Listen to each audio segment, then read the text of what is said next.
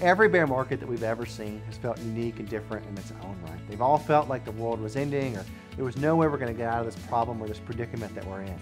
And the four most dangerous words that an investor can fall for or say is, "This time is different." But in the moment, it can feel like it is different. But if we look back at bear markets before this and see how the market has reacted to those unforeseen or unexpected events, it's almost always the same. The market has a negative reaction because it doesn't like uncertainty. And most of the time, that negative reaction is an over-negative reaction. Well, if we put that together with the negative headlines we're getting bombarded with day in and day out, that can push our brains to the edge of panic, right? It can push us to the brink.